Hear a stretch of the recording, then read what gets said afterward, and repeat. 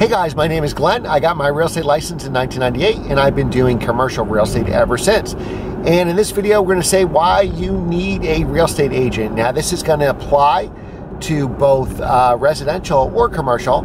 And before we get into the video, remember to like, share, and subscribe. And if you're a ready subscriber, hit that notification bell so you don't miss the next video.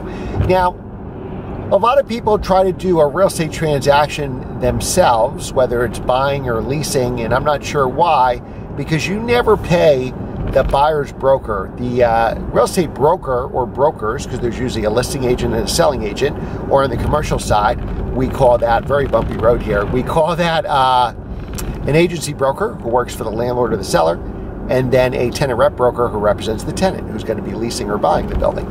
And the commissions are always paid by the landlord or the seller, so there's no reason not to have somebody representing you. A lot of people try to do a transaction themselves or even use the landlord's broker or the seller's broker, and that's a big mistake because their allegiance is to the landlord. You always need somebody on your side negotiating for you.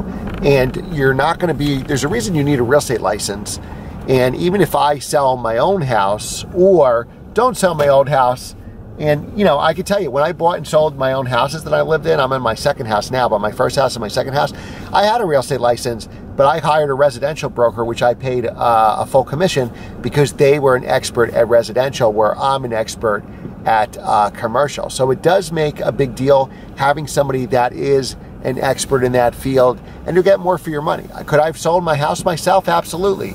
But am I going to get as much as a residential broker who does it for a living? No. So even paying that 5 or 6% commission is still going to make me more money in the long run. So that's the point of this story. Always have somebody negotiating on your side when you're buying, or sun's coming to my eyes here, buying or leasing. There's no reason not to use a broker because you do not pay that broker. The commission will always come out of the landlord's side or the seller's side, and you will be protected.